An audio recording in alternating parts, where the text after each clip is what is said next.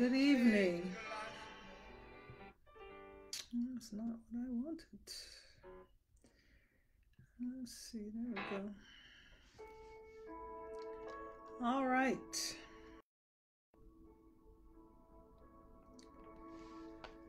Welcome to the Living Water live stream Bible study. We will give people time to come in.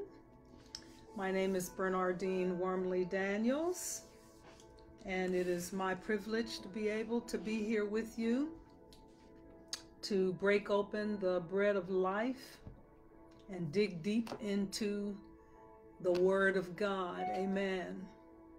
So share the link, invite people to join me.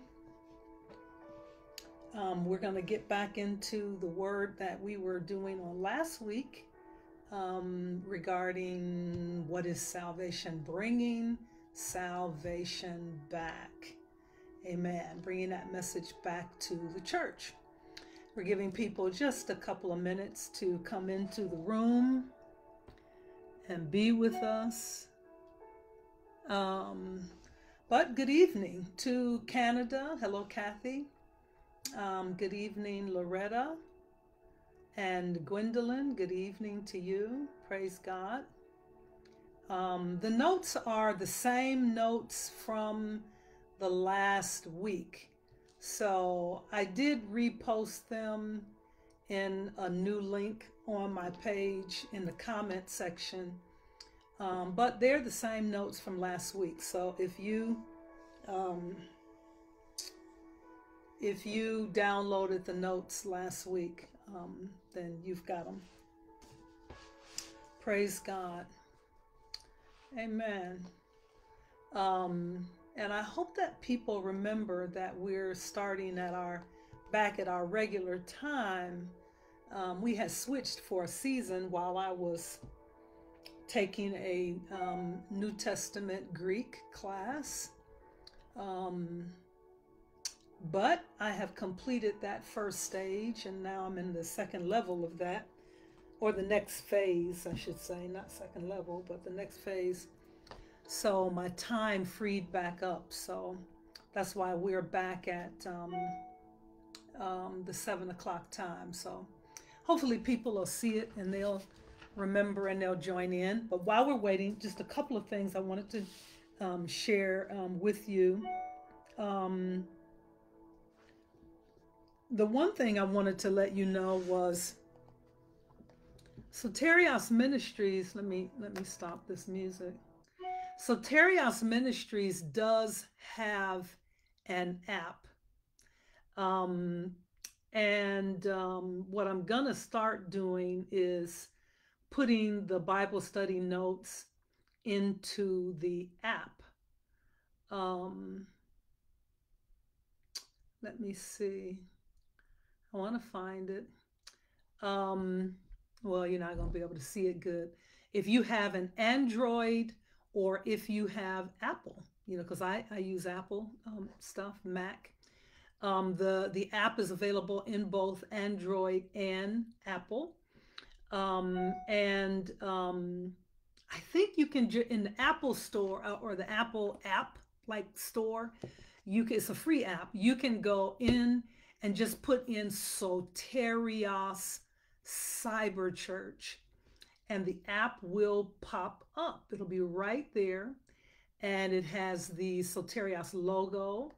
And then when you open the app, it has a link that says YouTube. If you press that, it'll take you immediately to my YouTube channel, where you can see all the old Bible studies. They're all there for you. You can click the upcoming events. It'll tell you what's happening. Like right now, just the Tuesday night Bible study, and Saturdays I have a new home fellowship, the Table Home Fellowship. And it'll tell you the time that it meets, and it'll even give you the location. Okay, all of that information is in the app. It gives you a link where if you want to sow into the ministry, you can click the button for give, and you can sow, and The service that provides the giving has bank level security. So it's even more secure if you use the app giving tab than if you gave it through PayPal or Cash App or something like that. The app, Soterios app, is actually more secure. It has a page where you can shop if I ever have materials for you. And then there's a button that says Dr. Bernie's study notes. If you click that, it will take you to a link. And oh, I forgot, I put it in there. And it actually says salvation is. So the notes for tonight are in the app. You can then click on that. It's got lots of cool stuff in it. It has a connect button where you click connect, you go in, it gives you all kind of other links. It'll tell you about, Soterios Ministries, how you can contact us. If you want to connect on social things like Facebook and YouTube, it gives you links for that. A button for the website. There's a button that says media, where if you go into that, there are a couple of messages that I have uploaded so that you can listen. As a matter of fact, there's a song that I did with my Native American flute. It was a song that the just came out of the spirit that the Lord gave me called Echad. It's instrumental. Echad is a Hebrew word that means one. And it was my heart crying out to the Lord about wanting to be one with him and draw me into you, Lord. I want to be Echad, or one. That song is in there, so you can hear me playing my Native American flute with a track.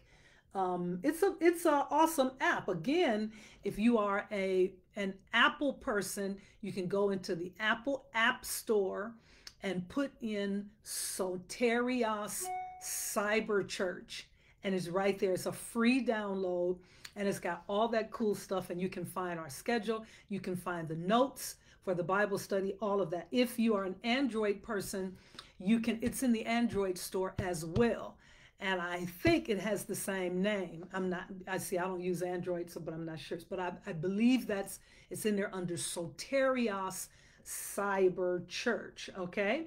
So I wanted to tell you guys about that. If you don't have the Soterios app and you have a smartphone, download it into your phone and you'll have everything at your fingertips, okay? Praise God. So do that. I would love to see some more people download and use that app. The other thing I wanted to tell you about, listen, and good evening to my cousin Mary and my aunt Mary. They are viewing. Praise God. We can get started now. But before we do, if you have not been watching the Chosen series, you just need to, okay? You can download that app. Also, it's the Chosen, or it might be in Angel Studios, and you can watch all the Chosen. Now, we're in season 3. You would have to binge watch season 1, season 2, and catch up. But you need to do it. I'm telling you, it is the absolute best dramatization of Jesus and the disciples that you will have ever seen. Okay, it's like a drama series, okay, based on the Word of God. It's called The Chosen. It'll be 9 seasons long. Right now we're in the 3rd season. They're raising money for the other seasons. It is so good.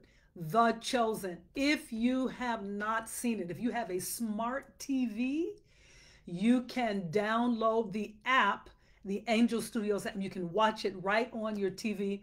Or if you have a smart TV, you can download the app into your smartphone and share it to your TV. Okay, all of that technology. Come on, take advantage of the technology. Or you can watch it on your iPad or on your phone. I'm telling you, it will drive you into the Word. It'll make you open your Bible and begin to read. Absolutely incredible. Every episode gets better and better and better. Episode 5, I think we're on 5 of season 3. was phenomenal. There's 8 episodes per season. The only down side to that is that after we finish episode 8, which will be like in about 3 weeks, we have to wait like a whole year for them to film and come out with season 4. But I'm telling you, it's incredible. So support it, sow into it, buy the gear, buy the Chosen paraphernalia, which all goes to support the series. The Chosen, Angel Studios app or the Chosen app. Just find it, download it. You will love it. Okay. All right. The last announcement, let's see, I told you about the Soteria Cyber Church app. Download it today, okay? The notes, all the information, videos, YouTube stuff, all is on the Soterios app, okay? Also, if you like to read, oh man, Praying Like Monks, Living Like Fools, an invitation to the wonder and mystery of prayer by Tyler Staton. This is so good. I almost ordered a case of these just so that I could like stick them in people's hands. And then I was like, no, they're going to have to get their own. But it's so good. I'm telling you it's good. Also, if you are a person who likes contemplative style praying, or however you pray, praying the Psalms in 30 days, compiled by Trevin Wax. Oh, you should add this to your prayer closet. All right, guys, now we're ready to jump into the word. Grab your Bible. Amen. Let me get my little space set up here. I think I have my ESV. This is my Bible that's on my Facebook page. ESV. We'll use that tonight. All right. So let's pray. Welcome the Holy Spirit, and we're gonna jump in. So, good evening. Let's see who came in. Renee, my aunt, and my cousin came in. Gary McCrae. Good evening to you. Good evening to Minister Cannon. Good evening to, let's see who else came in. Brenda. Good evening to Ruth. Who did I miss? My cousin Linda. She's the sergeant at arms, the colonel of the, she keeps everybody straight. That's my cousin Linda. Praise God. Okay, let's get started. What is salvation? Bringing salvation back. Father, thank you for this opportunity that you give us to gather across this region, in various states in the United States, and even across the bridge over into the nation of Canada. We are so blessed to be able to come together as hungry disciples of Jesus Christ, thirsting for drink, water from the wells that flow out from under the throne of God. Thank you, Jesus. Holy Spirit, brood over each of us in the birthing position, ready to unlock revelation fresh tonight. Sow it in our hearts that we might hide it there, that we might live righteous lives and not stray from the right way, stray from the path. We want to keep our hand in the hand of the Lord and to complete this journey with you. So we bless you. We praise you, Lord. We do this in your name. Amen. Amen. Praise God. All right. There's my water. What is salvation? All right. I had something. Where is it? Oh, there it is. My tissue. Okay. So quick review. We first we defined the word salvation. The root word is sozo. Let me get my screen right. There we go. Sozo. in the Greek. And basically it means to save, to deliver, to protect, to heal, preserve, to do well, to make whole, to keep safe, to rescue from danger or destruction. And I'm going to go quick because we did all of this last week. Then we talked about how salvation is deliverance from suffering. And we looked at some passages of scripture. You're going to need a Bible tonight because we got lots of scripture to look at. We talked about how it carries the idea of victory, health, preservation. We also said that the word can also have to do with eternal or spiritual deliverance. Okay. And then we asked the question, well, what is it exactly that we are saved from? What are we saved from? Wait, let me adjust my screen. There we go. I got to make my notes bigger. There we go. We are saved from wrath. We are saved from God's judgment, which is real. Now, I know there are lots of people in the world that don't want to think that is real, but it is. And we talked about how God does not judge us on a curve. He judges us based on himself and his word, and he is his word. Okay. So we looked at who does the saving. We said that only God, the one God, God Almighty, he is the only one who can save. How does he save? We said, well, God has rescued us through Jesus Christ and Christ alone. He is the only means of salvation. We looked at how scripture is clear that salvation is the gracious, undeserved gift of God.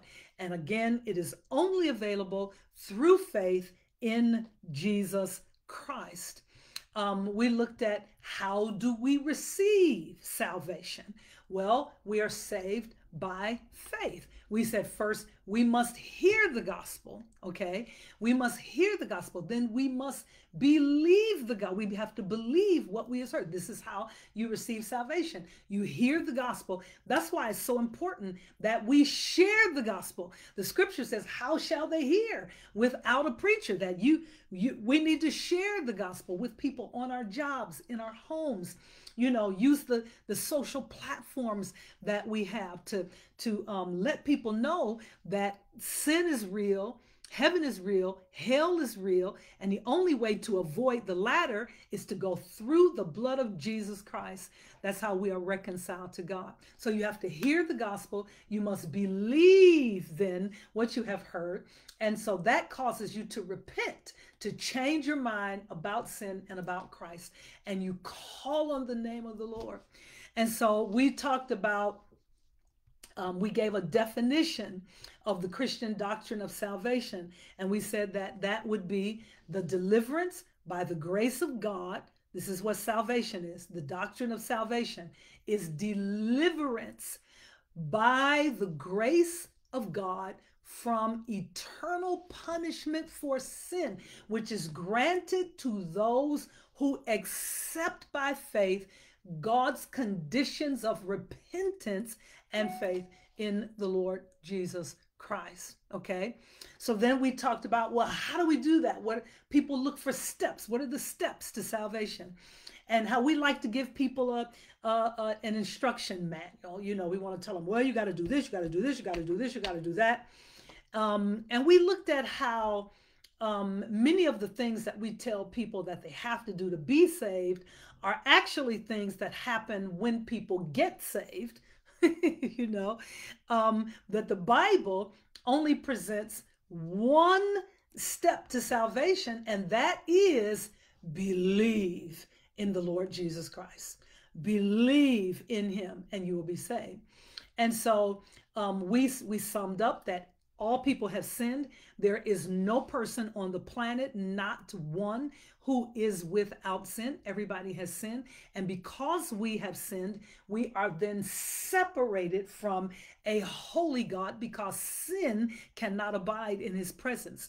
So when there is sin, there is separation, which is the biblical understanding of death. Okay. And so we said that because of his love for us, God took on human form, came into the earth, lived and walked among us, and died in our place. He became the substitute. Okay, we'll say more about that in a minute. So we said then that God promises forgiveness and eternal life to all who would receive by grace through faith Jesus Christ as Savior. So you cannot earn salvation, okay? Yes, you should be baptized. Yes, you should publicly confess him. Yes, you should repent, turn away from sin. Yes, you should commit your life to living for him. But these are not the steps to salvation. These are the results of salvation. This is how we know that Christ is working in your life. Okay. And so we talked about how we're not capable of paying our own sin debt. You cannot pay your debt. It is too great. You cannot pay it. You needed Jesus to become the propitiation, which is just a fancy word that means he took your place. Okay? He's the substitute. That's what we were talking about last time, I believe, when we finished, that he is the propitiation. Isaiah 53. Jesus bore our sickness. He carried our pains. He was pierced for our transgressions, crushed for our iniquities. Our punishment was placed on him, and by his wounds, then we are healed. We all, like sheep, have gone astray. We have turned everyone. Let me give myself a little more volume. We have turned everyone to his own way, and the Lord Jesus Christ was punished because of us. He took our punishment, okay? And so we looked at that. We looked at several passages of scripture that echo that same thing. And we said, so salvation and forgiveness is not about following steps. It is about receiving Christ as Savior and recognizing that he has done all of the work for us. So he can, like, let's say this is the work of Christ, you know, this water is the work of Christ. And he brings it to you and he shows it to you and he explains to you how if you drink this water, it will produce life, cleansing, renewal. It gives your body everything that you need in order to live. And you look at it and you touch it and you say, oh, that looks refreshing, but you never receive it by drinking of it, taking it into yourself. If you don't, then he brought it to you and you saw it and you touched it, but you don't have it because you didn't receive it. Okay, so you can't just go to you can't just go to church and sit around. You have to actually receive him as Savior. All right, so he did his part. We have our part. So I asked, have you received Christ as your Savior? Have you received? Salvation is God's grace, and you must receive him. You must receive him. Even as we're talking, and my phone is silenced, but it's got these alerts. And so look at this. And I don't know who this young man is, but just a thing popped up on my news alerts that said Air Force football player. So he was in the Air Force, played for the Air Force football team. His name is Hunter Brown. He was 21 years old. They just released a news alert. He suffered a medical emergency on his way to class. And he's dead. He was a sophomore. Okay, on his way to class from his dorm room, and they say he collapsed. Now, we could do a whole Bible study on why all of a sudden all these healthy people are collapsing, but that's another study. Let's keep going. So he's 21 years old, and he has crossed the threshold into eternity. I pray he was ready. Have you received Christ as your Savior? Are you ready? And so this is where we left off. It is salvation is the gift of freedom from sin that Jesus made possible by taking the punishment for our sins on the cross. And here is a wonderful example of to help you grasp, what this really means. So, mercy, God's mercy is when I am not given what I really deserve. Okay? That's God's mercy. So when you see Christ hanging on the cross, dying in your place, that is mercy. You're not we were the ones who deserved to be there, but we are not there. He took our place. That is a picture of God being merciful. When I am not given, I'm caught, I'm guilty, but I'm not punished. Somebody took it instead. That's mercy. Grace is when I am given what I don't deserve. In other words, his mercy, he goes to the cross. Grace is the gift of life that he gives me. I don't deserve life. I deserved the cross, but he went in my place. That's mercy. And he gives me the opportunity to be reconciled to him through that sacrifice. If I believe it and receive it and repent, that's grace. That was worth you tuning in, just that little bit right there. So look at this. Let's use the illustration of a speeding ticket. So you go barreling down the highway.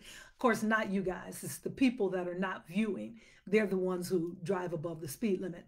But let's say for hypothetical purposes that you're doing 85, zipping up 14, doing 85 in a 70-mile-per-hour zone.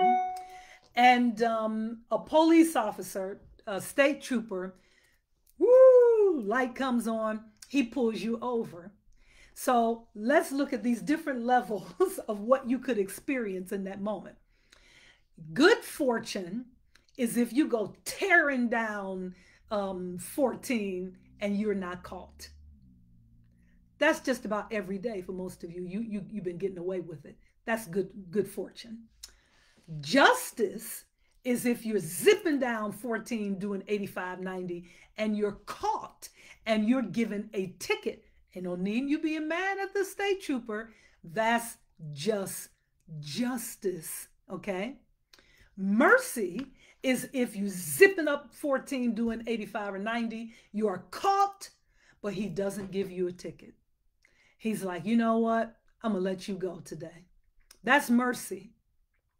Grace is if you're flying up 14, 85, 90 miles an hour, you are caught. He pulls you over. He gives you a ticket, but then he says, you know what?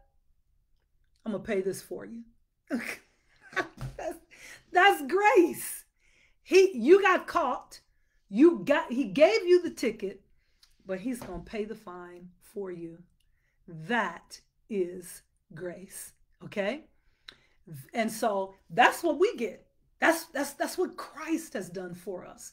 So through this gift of God's grace, 1 John 1 and verse 9 says, if we confess our sins, if we sit with him in the quiet place and we just begin to talk to him and we tell him, Lord, this is real. I did this. I know this is wrong, blah, blah, blah, blah, blah. You confess your sin. You're not trying to hide it with so-and-so. If they hadn't have done such and such, no, that's you shifting the blame. No, if you just confess, this is me, this is my heart, this is what I did that's wrong. If we confess our sins, and let me take that even further. You can circle that word confess in your notes, and you can write the word homologeo, HOMOLOGEO, homologeo. It's a Greek word, homo meaning same, logeo meaning to say the same thing as. So confession means that whatever this book says about sin, you say the same thing. Okay, that's confession. You say what God has said about a thing. So when you confess your sins to him, you're like, Lord, your word is right. This is what you said. This is what I did. I'm wrong. Your word is right. When we do that, it says, he who is faithful and just, he will forgive. He will release us from the penalty of our sins. Did you get that? He who is just, that word aphiemi in the Greek, it means to exhale, to send it forth, to release. He will release us from our sin debt because we were real and we said, Lord, I did this. I'm wrong. You're right. Forgive me. The scripture says he forgives us and then he cleanses us from all unrighteousness. So we stand before him just as if we had never sinned. I'll take that. I'll take that right there. That's grace. That's mercy and grace all rolled up into one package. I'll take that. I don't know about you. So this is one of the most important promises of Scripture, and it gives us freedom and hope for the future. Okay. I know there are, you know what? Let me see if I can remember again. I thought that I had turned off these alerts. Let me turn on do not disturb. Yeah, off every day. It's supposed to be okay. How do I turn it on? I want it to turn on. Okay.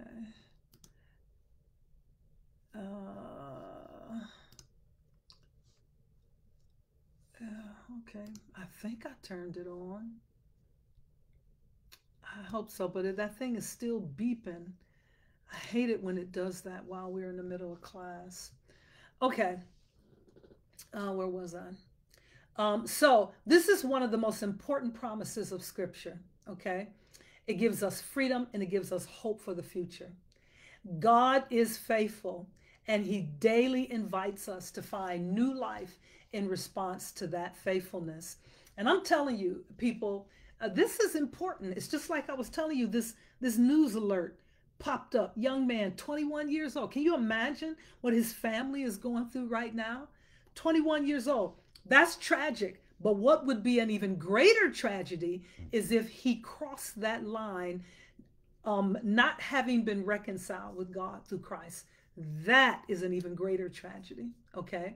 And so if God's invitation daily to find new life, if it sounds too good to be true, if it sounds, you know, too easy for some people, you know, and even though it may seem too good for words or completely different than anything you've ever experienced, it is the truth of the gospel of Jesus Christ. It is the beauty and the mystery of grace, the beauty and the mystery of grace.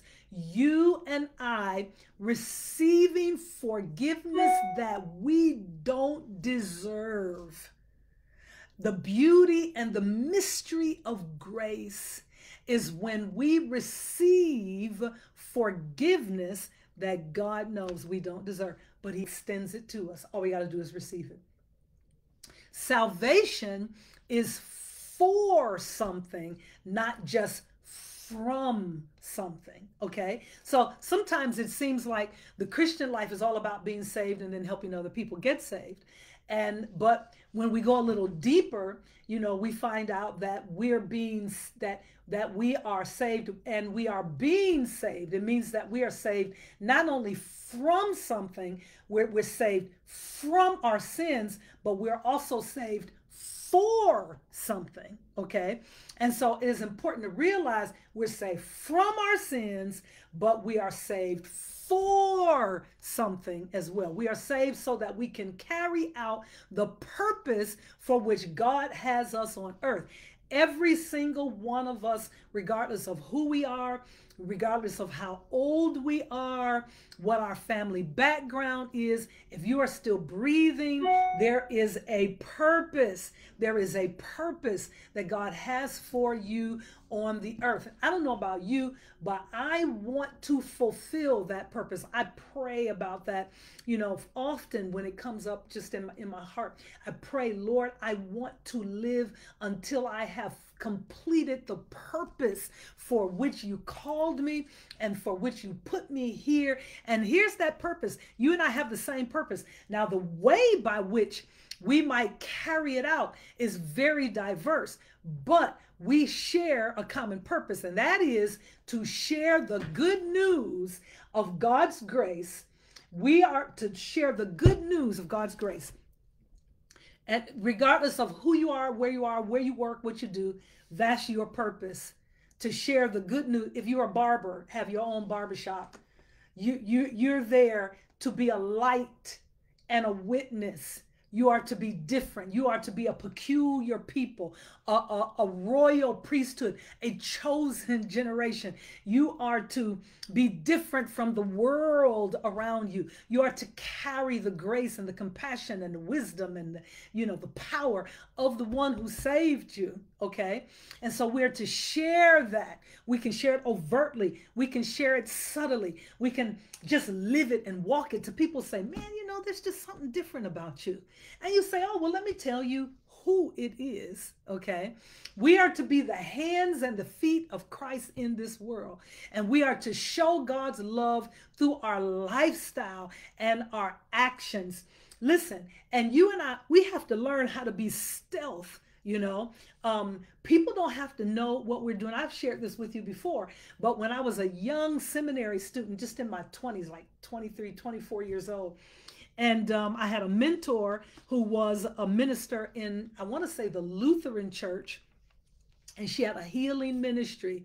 And she used to tell me, are you aware that the anointing just kind of flows from you? She was aware of the presence of God, on my life and in me and through me. And I had gone to seminary out of a Pentecostal holiness church. So I was baptized with the Holy Spirit. I believed in fasting and prayer and all that kind of stuff. But I wasn't aware that that I was carrying the anointing that was tangible to people that, had a sensitivity. So she told me years ago, she said, you have to get in the habit of touching people. She said, they don't have to know what you're doing. Just touch them and release God's grace. They don't have to know what you're doing. You listen, we can pray stealthily, okay? We can pray in our spirit. They don't have to know what you're doing. Just release his kingdom grace, his love, and his compassion. I'm going to reclaim that. I think that there have been some tragic things that have happened, some traumatic things that have happened in my life that have kind of caused me to pull back. And so I don't reach out as much. I tend to be more of a stand at a distance. But I want in 2023, I'm going to try to change that and get back to what that minister told me years ago. Just begin to touch people and release God's power. They don't even have to know you're doing it. You could just say, hey, how are you? And as you touch them, you're releasing the anointing. Okay? Because we are his hands and his feet. We're to show God's love through our lifestyle and our actions. So salvation is for something, not just from something. And salvation is a process, not a one-time event. So we receive salvation through Jesus Christ, but that's not the end of the process of being saved. That's just the beginning.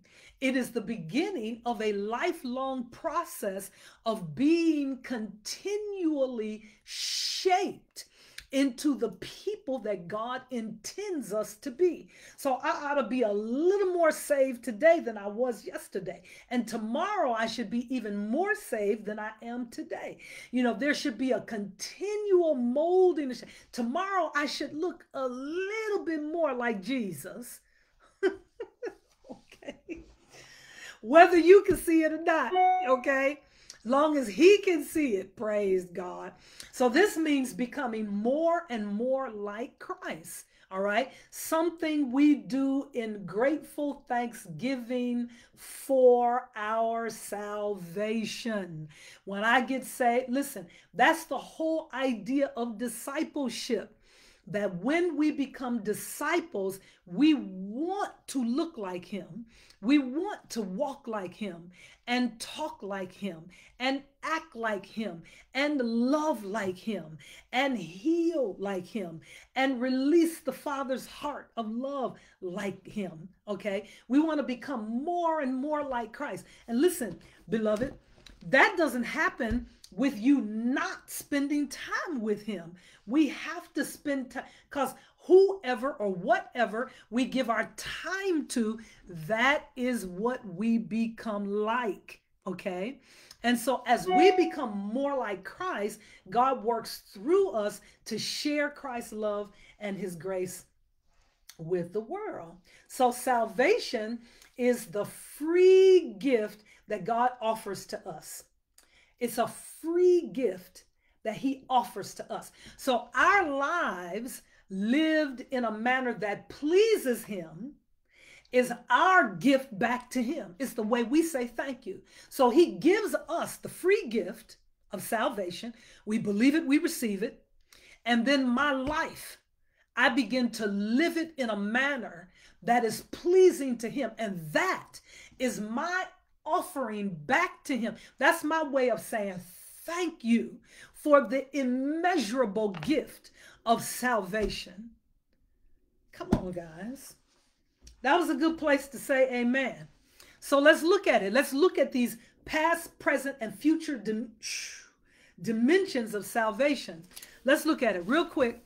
Let's go into Ephesians, Paul's letter to the church at Ephesus. Ephesians chapter 2.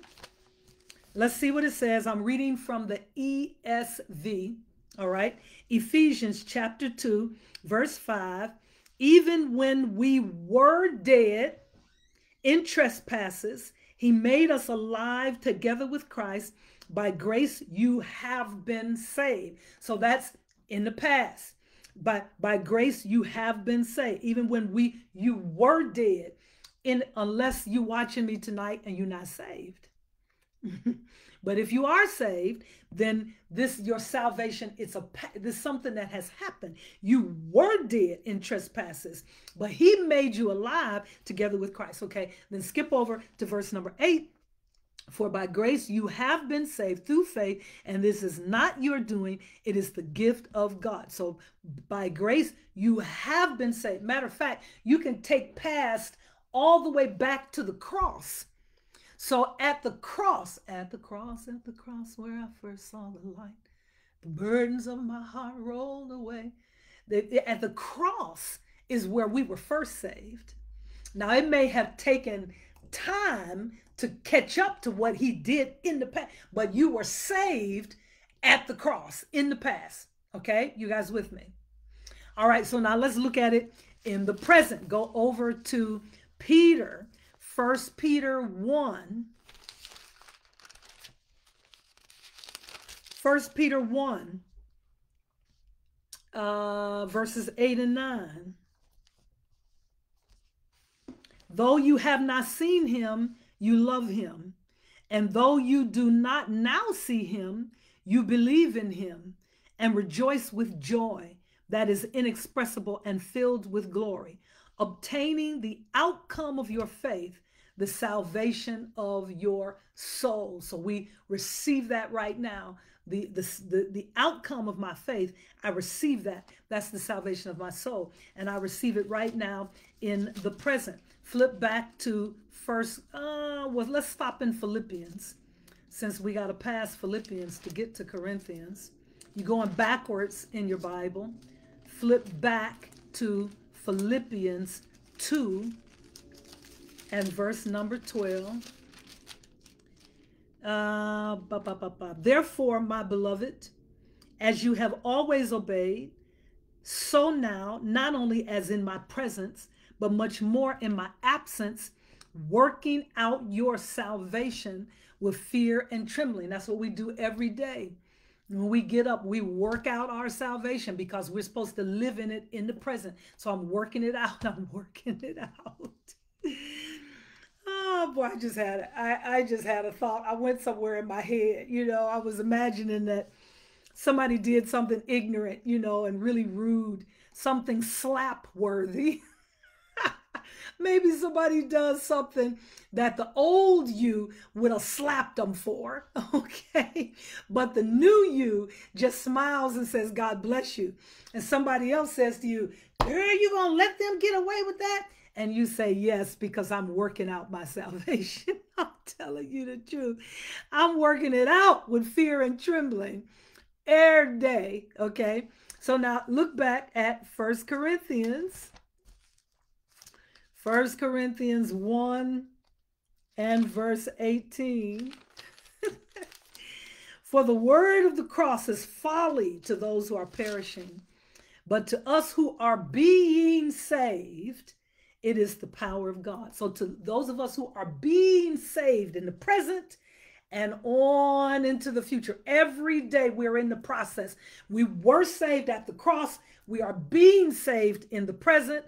And let's look at the future. Since we're in Corinthians, just stay there. Go over to chapter 3 and verse 15. If anyone's work is burned up, he will suffer loss, though he himself will be saved, but only as through fire. Will be puts it in the future tense. So we were saved at the cross.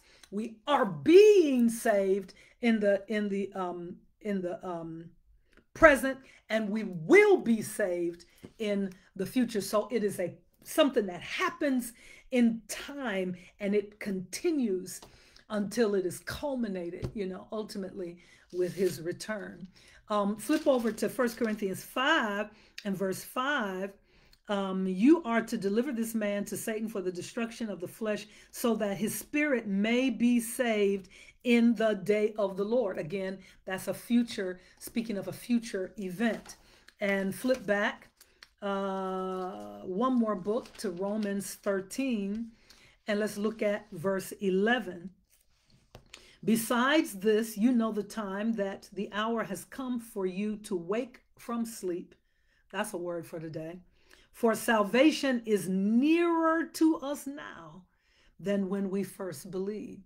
So Paul speaks of salvation as something that occurred in the past at the cross, something that is being worked out in our life every day, and something that will be ultimately worked out in the future at the day of the Lord.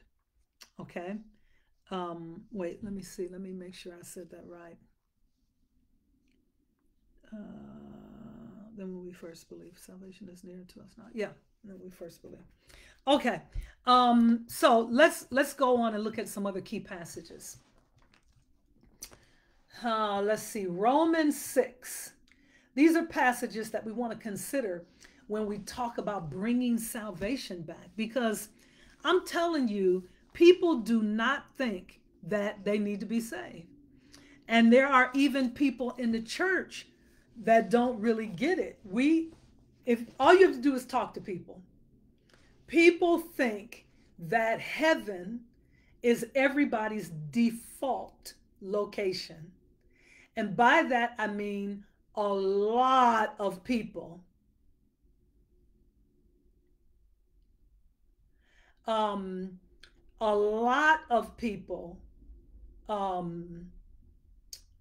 believe that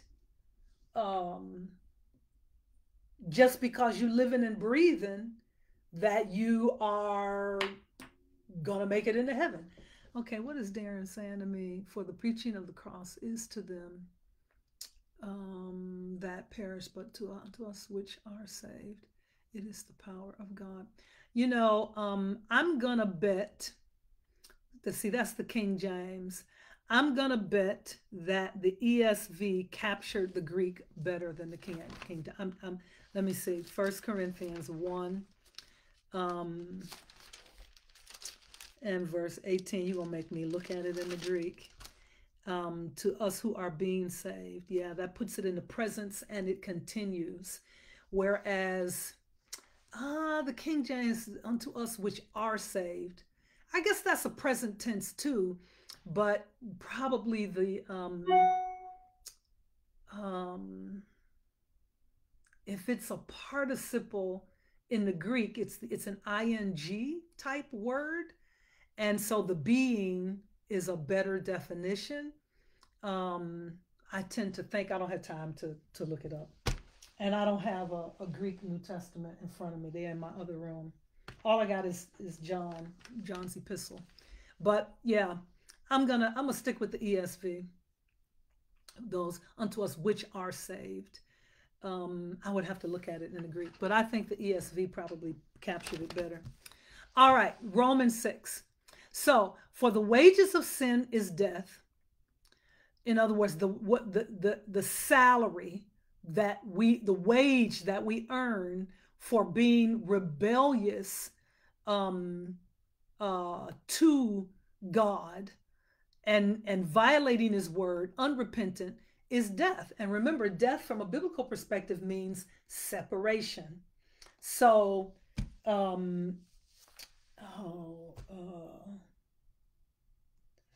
if let's say my little pen case is inside the case is heaven.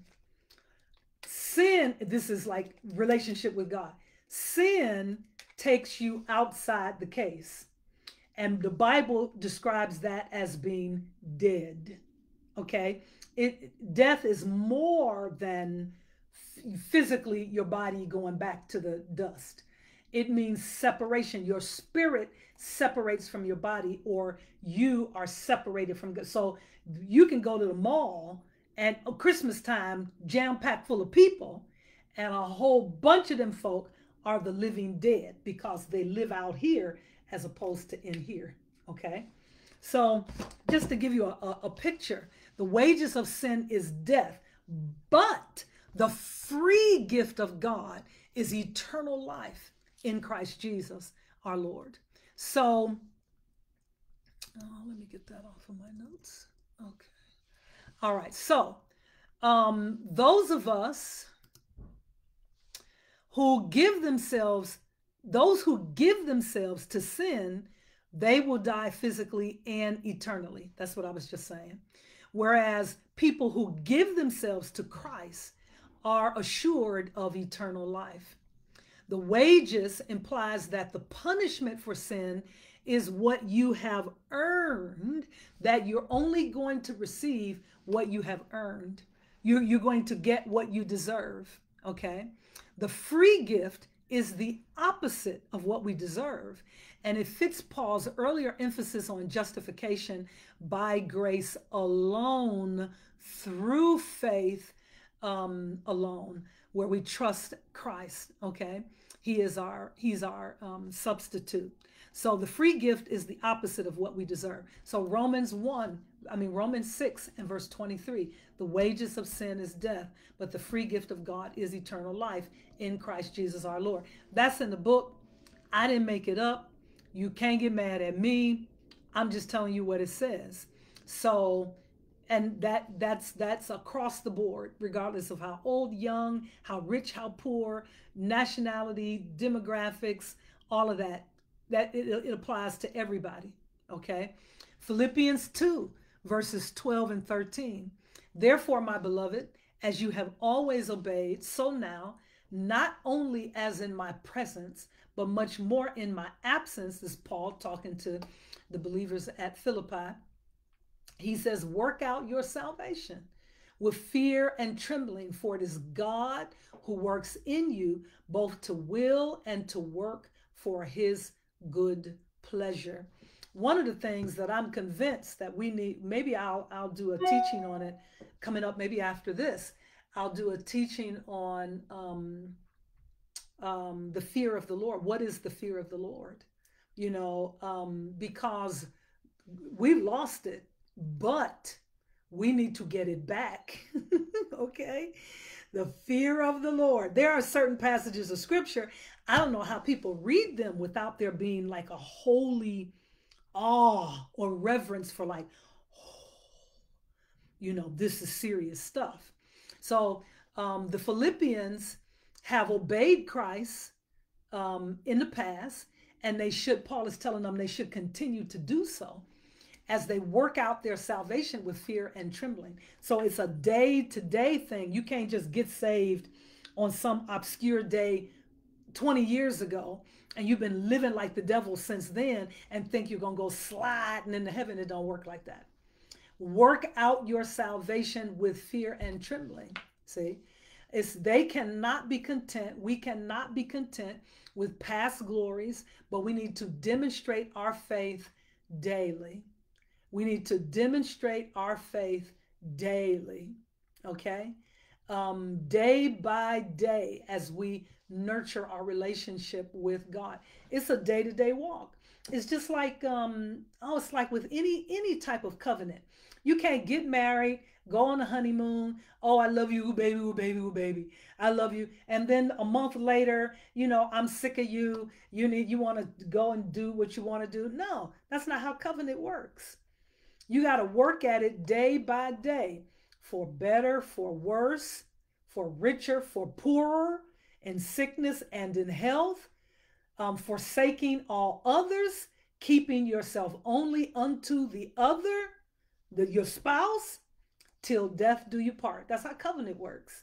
So we're supposed to work at it day by day and demonstrate our faith day by day as we nurture our relationship with God.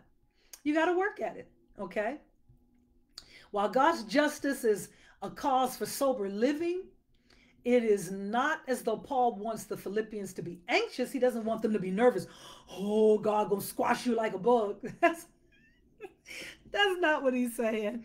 He's rather, it is God's love and enabling grace that sees us through. But we do need to know that we serve a holy God, okay? He is a holy God, and he does have a wrath. And so it is God who works in us. It is his love and enabling grace that allows us to work out our salvation day by day. So we love him, but we honor and show reverence for him as well. So they can rejoice in God's empowering presence, even as they work hard at living responsible Christian lives. So that's what Paul was telling the church at Philippi, and that's what he's saying to us as well. We can rejoice in God's empowering presence, even as we are, because sometimes it is hard work, particularly if you're surrounded by people that get on your nerve. If you are surrounded on a day-to-day basis by people that irritate your soul,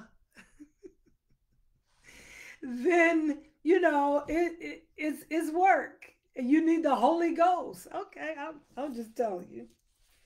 If you go out your house at any time and get in your car and drive anywhere, you're going to run into crazy people. Okay, they're out there. They're on the road. Okay, so we got to learn how to be responsible in our Christian life. Sometimes we forget. I have moments. I had a moment on my way to the church today. I had a staff meeting. Going up Telegraph, made that little left turn to get onto the Jeffries Freeway, and it was at least 3 crazy people in other cars just driving like, how can you not see me? I have a big red Ford F-150 4x4 crew sport truck. It's red. You can't help but see it. It's a big red Ford truck, okay? You can't say you didn't see me. People just driving ignorant. I did have a moment, okay? I had a moment. I have to repent because for a split second, I almost lost my salvation, but I worked it out. Come on, tell somebody, work it out. I'm telling you, that's a word from the Lord. Okay, while Philippians 2 and verse 12 may seem to suggest salvation by works, Paul doesn't teach salvation by works.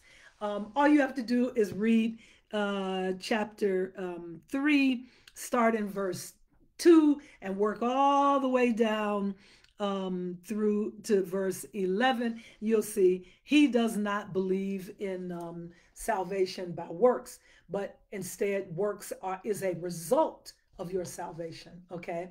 In Philippians 2 and verse 12, Paul means salvation in terms of progressively coming to experience all the aspects and benefits of salvation. Okay. It's a process.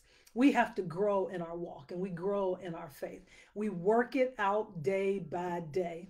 Okay. So the Philippians' continued obedience is an inherent part of working out their salvation.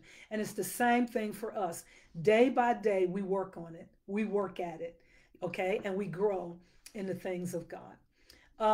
So this passage demonstrates that these works are the result of God working in us, both to will and to do for his good pleasure. As we yield to him, he will work in us and he'll keep us from getting caught up in road rage on the streets.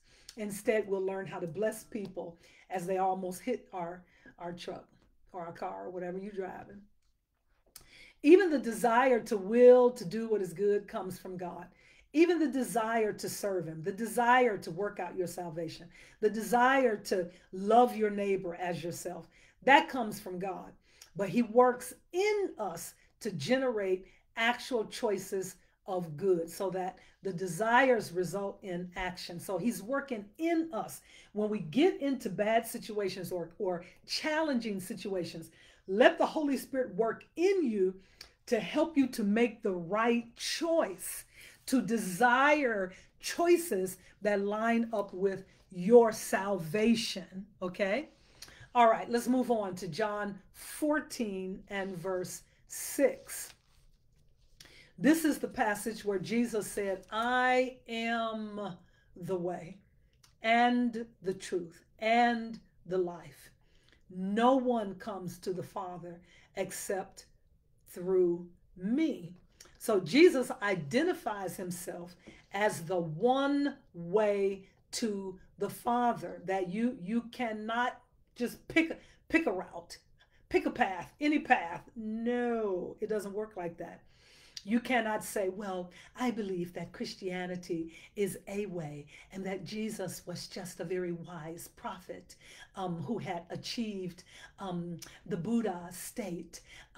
No. You can't run around saying, I'm a Chrislamabud, which crazy people do. A Christian, Muslim, Buddhist. No, there's no such thing. There's no such thing. I almost said the wrong thing. There's no such thing as a Chrislamabud. There is a such thing as foolish people, but there's not a such thing as a Chrislamabud. You're either a Christian or you're not. Okay? Jesus said, I am the way, the truth, and the life. No one comes to the Father except through me. So Jesus, as the one way to the Father, fulfills what the Old Testament symbols and teachings demonstrate for us and show the exclusiveness of God's claim. Okay.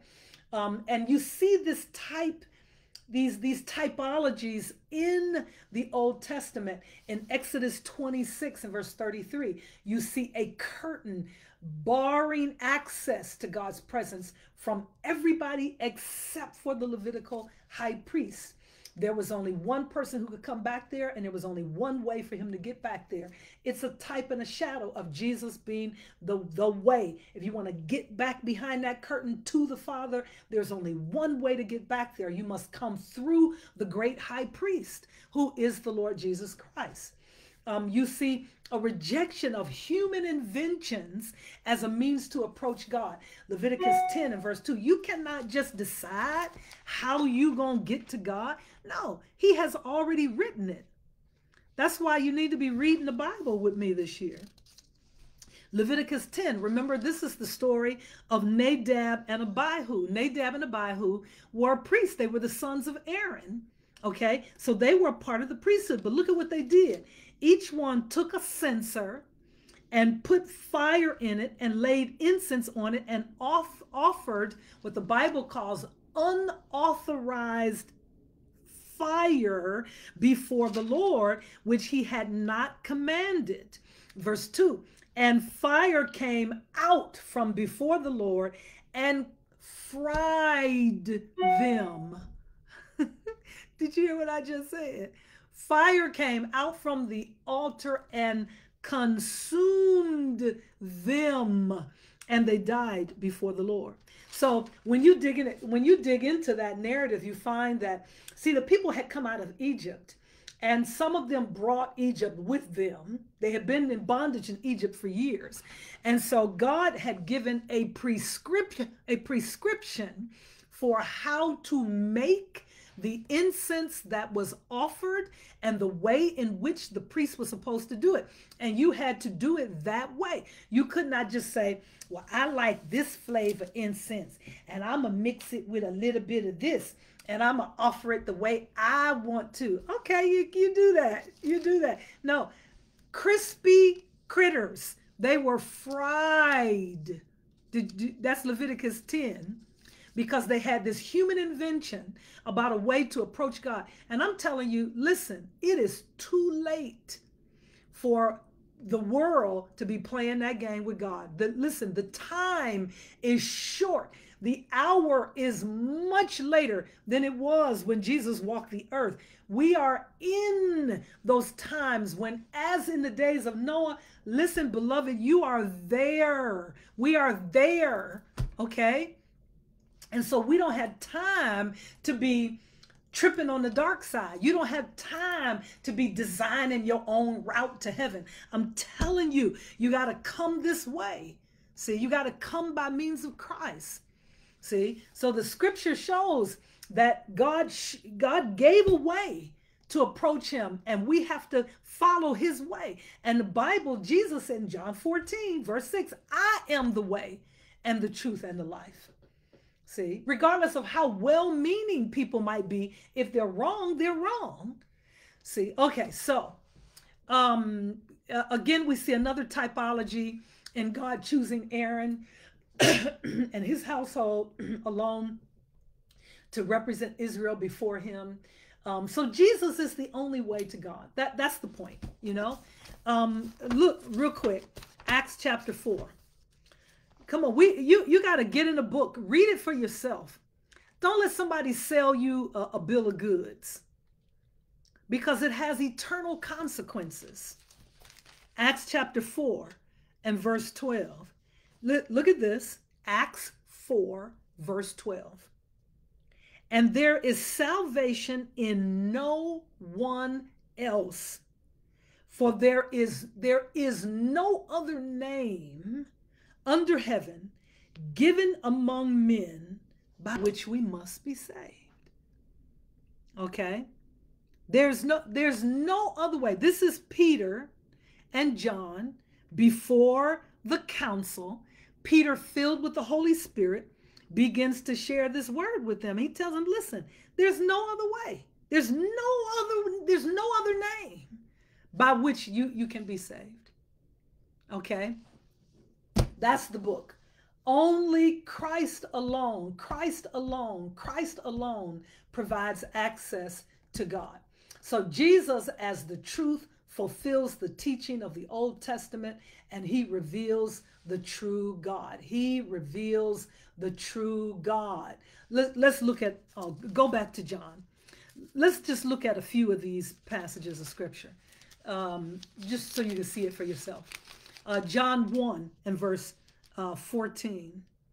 John 1 and verse 14. And the word, from verse 1, in the beginning was the Word, and the Word was with God, and the Word was God. And then look at verse 14. And the Word, the one that was God, the Word became flesh and dwelt among us, and we have seen his glory as of the only Son from the Father, full of grace and truth. And drop down to verse 17. For the law was given through Moses, grace and truth came through Jesus Christ.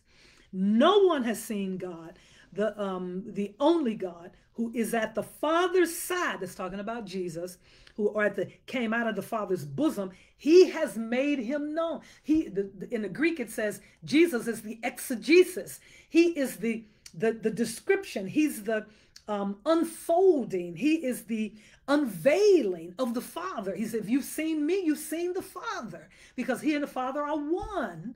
Okay. Flip over to John 5. I think it's important for us to look at it because of the time in which we live. This is not a popular message. You have churches that don't even believe this today. You got denominations that are sliding into the darkness. They are doing exactly what the Bible says they would do. They are turning away from the truth. They are heaping unto themselves teachers that'll tickle their ears and tell them what they want to hear, because they tipping and dipping and slipping and living in sin. So they will compromise the word of God, wanted to say what it does not say. And listen, I know that people think that it's like an ultra geeky thing, you know, for me to like do the Greek and the Hebrew. I had it when I was a seminary student, but I want to be able to take it deeper. I want my understanding and my revelation in it to be deeper. So I went through that arduous 6-7 month New Testament Greek class that I just finished. And right now we are reading in we're reading John's epistle to John's epistle. And I'm telling you to read it, to be able to read it in its original form so that you don't lose all the nuances in translation. I'm willing to pay that price so that I can find those pearls and those nuggets and share it with you. And I'm telling you that Jesus is the only way. Look at John 5 and verse 33. John 5 and verse 33. You don't have to believe me. Let's see what the book says. You sent to John, and he has borne witness to the truth. And so that's talking about John bore witness about Jesus. Jesus is the truth. Okay. And so Jesus alone is the life who fulfills the Old Testament promise of life given by God. He says it himself, that John 11, we in John, we might as well flip over to 11. John 11 verses 25 and 26. Jesus says, I am the resurrection and the life. I am the resurrection and the life. He says, whoever believes in me, though he die, yet shall he live. And everyone who lives and believes in me shall never die. Do you believe this? He said to one of Lazarus' sisters. And she said to him, yes, Lord, I believe that you are the Christ, the Son of God. That was the right answer. Okay. What about you? Do you believe this? What do you say about Jesus? Who is he to you? Is he a way? Is he just a interesting prophet? Is he one of the paths into heaven? What do you say? See, he is the only way, and he alone can provide access to God. He is the truth, and Jesus alone is life. He has life in himself. Listen, there's a lot of scripture passages in these notes. I invite you, I exhort you, don't just believe it because I'm saying it. Get your Bible out. Open your Bible, look up the passages of scripture, read it for yourself, and compare these things, one to another. What does the Bible really say? Jesus alone is the life, and thus he is able to confer eternal life to all those who believe in him. One of the most quoted passage, or most memorized passages of scripture, John 3:16. For God loved, we're going to look at it in a minute. I think it's one of our verses. So I'll quote it in a way that you have it remembered. For God so loved the world that he gave his only begotten son, that whosoever believes in him shall not perish, shall not be excluded. Perishing. This is perishing. This is the kingdom in here. You come in through the door that's labeled Jesus. Jesus, that's how you get in. Perish, to perish means you out here, skipping around out here. But here's life in here. If you're not in here, you are perishing. And the only way to get in here is through Jesus Christ. Okay? That's period. So this is another I am saying that makes a claim to deity. Let's look at Romans 4. For I'm not ashamed of the gospel of Jesus Christ, for it is the power of God for salvation. What? The gospel, the good news concerning what? Jesus. For I'm not ashamed of the gospel, for it is the power of God for salvation to everyone. Did it stop right there? It says to everyone who believes, to the Jew first and also to the Greek. Greek is a generic reference that refers to Gentiles. That's you and I. Okay, so I'm not ashamed of the gospel, for it is the power of God to salvation to everyone. The sentence doesn't stop at everyone like a lot of universalists want you to believe. No, it says to everyone who believes. If you do not believe, and of course, believe means what? That you repent, you change your mind, and you live according to the book. You can't say, I believe, and you continue to live like the world. No, no, no, no. Nay, nay, that doesn't work. That means that you are not believing. The scripture tells us to look for fruit. If you say you believe, but the fruit dangling from your tree is rotten, then you're not believing. And it's time we got back to it. Listen, I'd be willing, if I was a betting person, I'd be willing to bet that my Aunt Mary is over there saying amen. I'm here to tell you, because she'll tell you, you better stop playing games. This ain't no game. This is not a game. People are leaving here of all ages. This young man, 21 years old, on his way to class from his dorm room, football player. That means he was in impeccable shape. Military football player, Air Force, dropped dead. 21, thinking he's got decades to go and gone. So listen, young people, if you listen, this ain't no game for you. When I was young, I'm trying to tell you, I did stuff that now I think about and my heart weeps. I weep for the severity of the sin and for the extreme grace and mercy that God extended to me. And I didn't die while I was over there. Sometimes I am overwhelmed by his mercy and his grace and his patience, his long suffering. Okay? But we cannot be playing games with God. We cannot be playing games with God. We must change our heart. Listen, beloved, you are running out of time. That tomorrow is not promised. Paul explains why he is so eager to preach the gospel everywhere. He says the gospel is the saving power of God, in which the righteousness of God is revealed. See?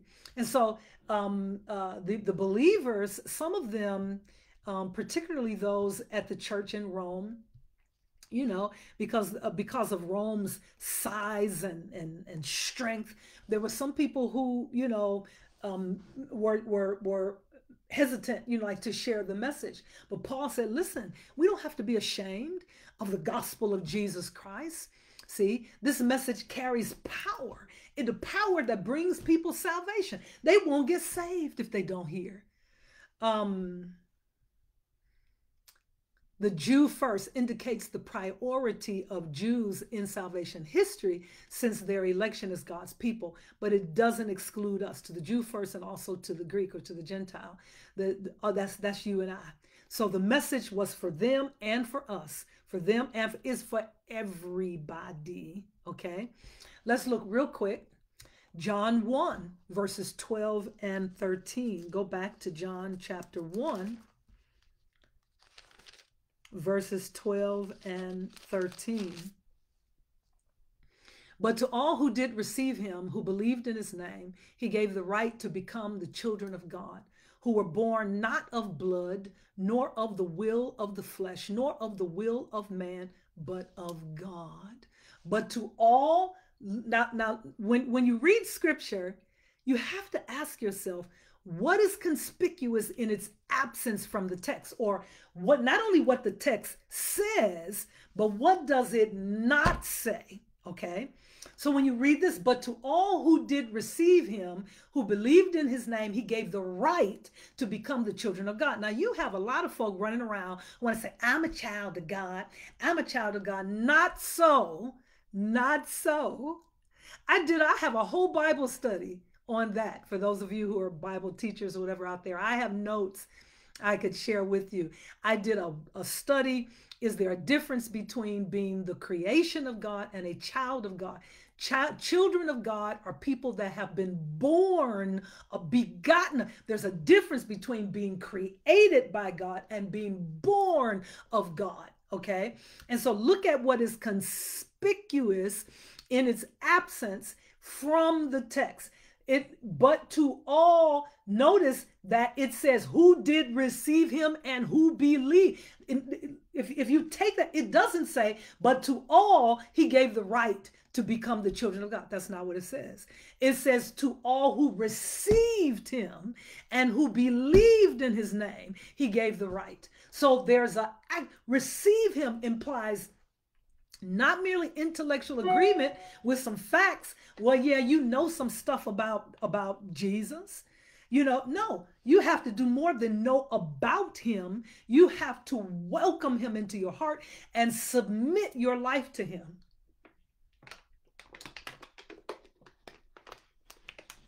You have to live in a personal relationship with him. And I don't care if that's not a popular message. It is true. It's true. Okay?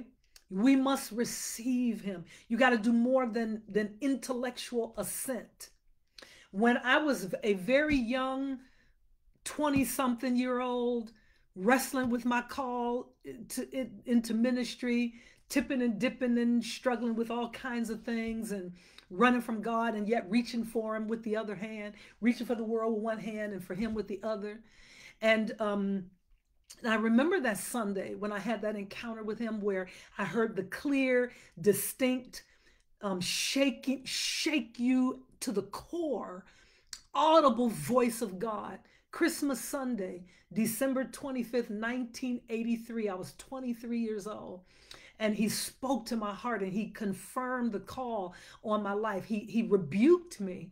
He said, you have been doubting me. Stop doubting me. I called you into my ministry. I called you because I see in you something that I can use.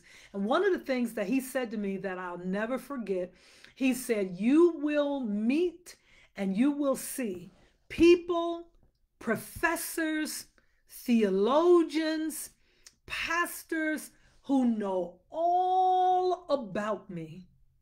He said, but they don't know me. And he said, I'm going to make you an exception to that. And I hold him to it. I pray that all the time. Lord, I don't want to have all this information and no revelation or no relationship. You said you would make me an exception. You promised me that I would know you for real, not just know about you. Come on, there's a difference, okay? There's a difference. Receive him implies welcoming and submitting to him. Are you submitting your life to him? Are you in a personal relationship with him? Is he your Lord? Man, I could teach about that too. That's why he said, why do you, Lord, Lord, Lord, you're always calling me Lord, Lord, and you won't do what I say. So listen, come on. That's why it's on my Facebook page. Scroll back. You'll find a copy of a chronological order for reading through the New Testament. You can join me in reading through the New Testament chronologically, and you can see what he said for yourself. Okay? That's what I would do if I was you. So you have to receive him. You have to believe in him. That means you put your trust in him. He becomes your Lord and Savior. You trust him. You trust his word. See? Not only who received him and believed in his name. That refers to all that is true about him. His name represents the totality of his person. All that he is, his integrity, his strength, his truth, his name is encapsulated in all of that, okay?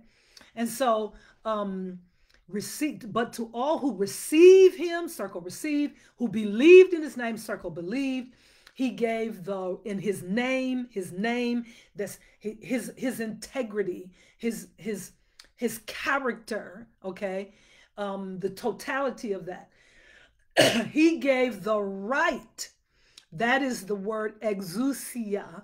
That's the name of the church that we planted years ago. Exousia. It means right, might, ability, power, authority. So to those who receive him, who believe in his name, he gives the authority, the power, the ability to become day by day children of God. Each day you look more and more like him. See? Born not of blood. People say, no, there's something different about you. They can tell that it's not a physical thing. Born not of the will of the flesh nor the will of man, but of God. See?